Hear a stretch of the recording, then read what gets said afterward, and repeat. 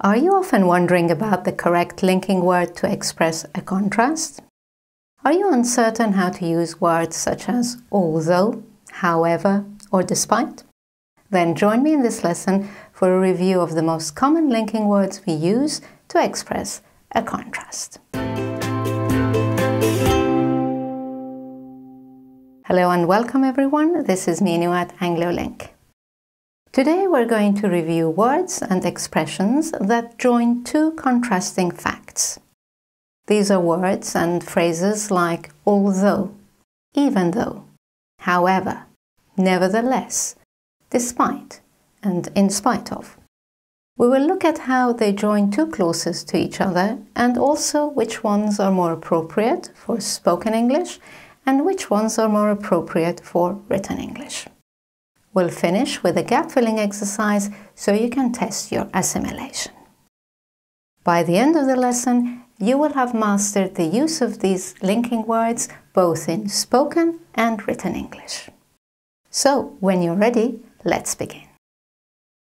Linking words of concession and contrast. We can divide the most common linking words and expressions of concession and contrast into four groups. Firstly, coordinating conjunctions, but, yet, and yet. Subordinating conjunctions, though, although, even though, while, and whereas. Conjunctive adverbs, still, however, nevertheless, nonetheless. And finally, prepositions, despite and in spite of. Okay, let's start by looking at coordinating conjunctions, but, yet, and yet. As you remember, coordinating conjunctions join two main or independent clauses to each other. A coordinating conjunction usually comes after a comma between the two clauses. The most common word to link two sentences expressing a concession or a contrast is but. But is widely used in spoken and informal English. For example, it's reasonably priced, but no one buys it. This is a concession. Or, A is reasonably priced, but B is rather expensive. This is a contrast. To express a concession in formal and written English, use yet or and yet. They're also more emphatic. It's reasonably priced, yet no one purchases it. It is reasonably priced, and yet no one purchases it. Okay, let's look at subordinating conjunctions of concession, which are though, although, and even though. As you know, subordinating conjunctions join a main or independent clause and a subordinate or dependent clause to each other. It's reasonably priced, but no one buys it, but is a coordinating conjunction. Let's replace it. No one buys it, though, or although, or even though it's reasonably priced. Remember that if you start with the subordinate clause, you must separate the two clauses with a comma. Though, or although, or even though it's reasonably priced, comma, no one buys it. Though can also come at the end of the sentence. In this case, use a full stop. It's reasonably priced. No one buys it though. Remember that though is informal and common in spoken English. Although and even though are used both in spoken and written English. Even though is more emphatic than although. Right, let's have a look at subordinating conjunctions of contrast, which are while and whereas. So remember our sentence with but. A is reasonably priced, but B is rather expensive. As you remember, that's a contrast. Let's change to while or whereas. B is rather expensive, while or whereas A is reasonably priced. Or, while or whereas A is reasonably priced, comma, B is rather expensive. Right, time to look at conjunctive adverbs of concession, which are still, however, nevertheless, and nonetheless. These adverbs perform the same task as the conjunction to join two main clauses to each other. You can separate the two clauses either with a semicolon or with a full stop. Full stop is better when the first clause is long, and make sure you put a comma after the conjunctive adverb.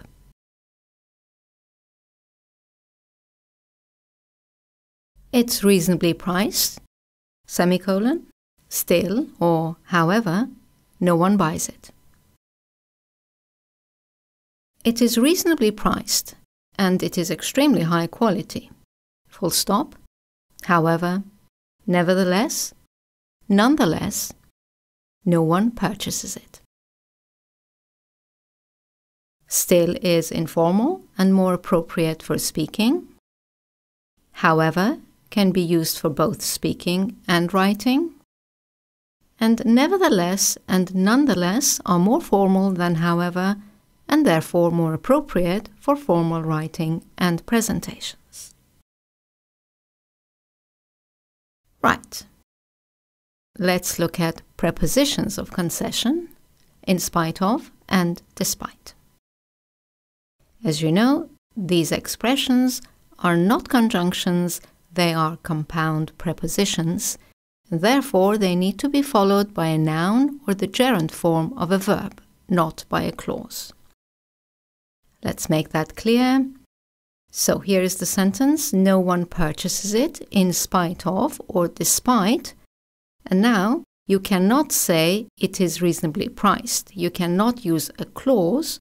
You have to change to a noun, for example, in spite of or despite its reasonable price. Or you need to change to the gerund form. Let's have a look at that. For example, there are very few buyers in spite of or despite. Once again, we cannot use a clause, it is reasonably priced. Let's use the gerund form. In spite of or despite it being reasonably priced. Remember that if you start with a prepositional phrase, you must separate the two clauses with a comma. In spite of or despite its reasonable price, comma, no one purchases it. Or, in spite of or despite it being reasonably priced, comma, there are very few buyers. Despite and in spite of are synonyms and are more common in written English. Okay, a couple of notes. The first note is that when the subject of the two clauses are different, you must leave the second subject before the gerund. For example, the employee was promoted in spite of making so many mistakes. It's the employee who was promoted and it's the employee who made the mistakes. So you don't need to repeat the employee. However, the employee was promoted in spite of his mistakes causing so many problems. Here you have two different subjects, the employee and his mistakes. And both subjects have to appear in your sentence, with the second subject appearing before the verb in the gerund form. Now, be careful that if the second subject is a pronoun, you can use either the object pronoun or the possessive adjective. For example, the employee was promoted although they were not happy with his performance. The employee was promoted in spite of them or in spite of their not being happy with his performance.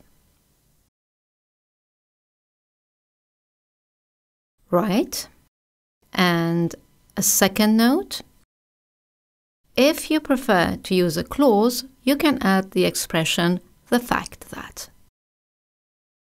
No one purchases it, despite the fact that it is reasonably priced. Okay, that's the end of the lesson. Let's move on to exercises. Use the linking word in brackets to formulate the same idea as the original sentence containing but. For example, he's quite young, but he's very mature. Use although. He is very mature, although he's quite young. Or you can start with although he's quite young, comma, he's very mature. Okay. Let's start with coordinating conjunctions, yet and yet. Number 1. He's a doctor, but he smokes heavily. Yet.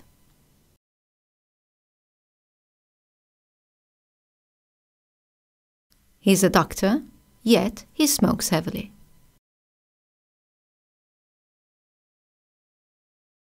Number 2. She was smiling, but she looked sad. And yet. She was smiling, and yet she looked sad.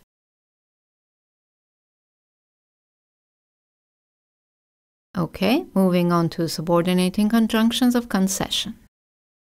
Number 3. I slept well, but I'm tired. Though.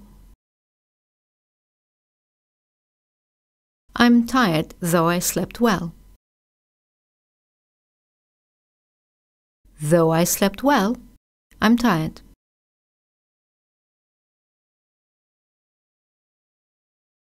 I slept well. I'm tired, though. Number 4. The discussion went on for hours, but no conclusion was reached. Even though.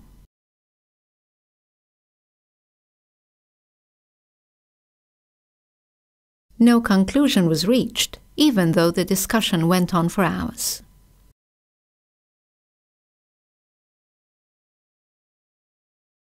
Even though the discussion went on for hours, no conclusion was reached.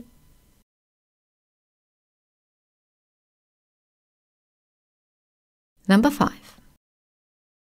We had never met, but he looked familiar. Although. He looked familiar, although we had never met.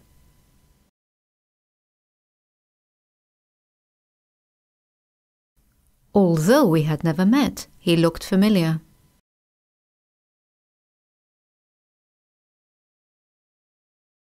Number 6. John is persuaded easily, but Sally can be hard to convince. While.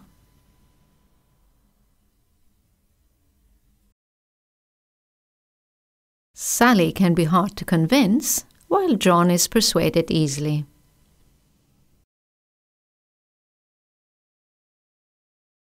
While John is persuaded easily, Sally can be hard to convince.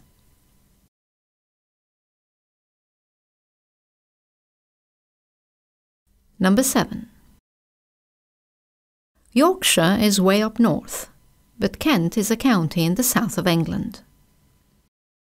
Whereas.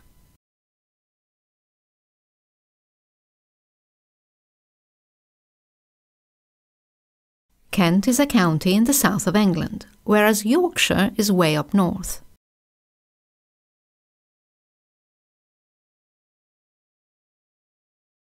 Whereas Yorkshire is way up north, Kent is a county in the south of England.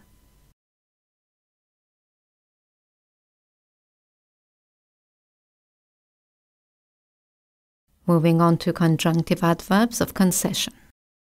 Number 8. I've read this paragraph several times, but I don't get it. Still.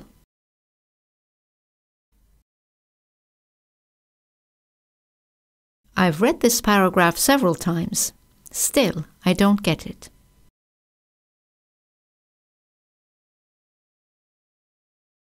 Number 9. They have reviewed a large number of cases, but there are many more left to do. However.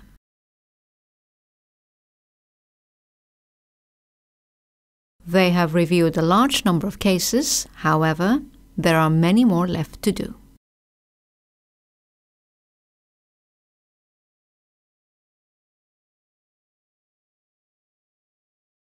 Number 10. The bank already has 5 branches in this town, but they're setting up 2 more. Nevertheless.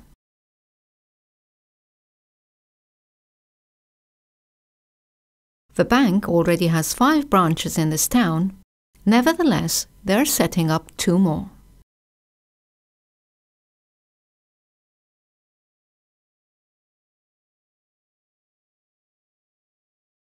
Okay, moving on to prepositions of concession. Number 11. Their age gap is big, but their marriage is successful. Despite. Their marriage is successful despite their big age gap. Despite their big age gap, their marriage is successful.